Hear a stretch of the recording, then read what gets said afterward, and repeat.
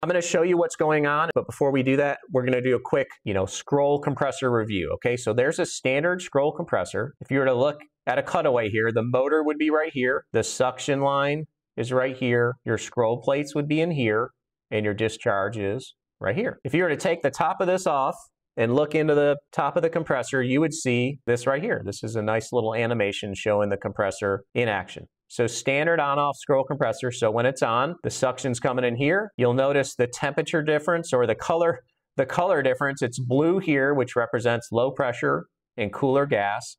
And then red here is hotter gas and high pressure. Okay, so this thing is compressing the gas, right? It's a compressor. And let me pause this here for a second. Okay, so what happens in a scroll compressor is it first comes into this first chamber here, and see how the volume of that is very large, and then the metal to metal keeps it closed. As that spins, the gas comes into this smaller chamber here, so on and so forth, until it gets into the smallest area here, then it goes out the top. That's how a scroll compressor works, okay?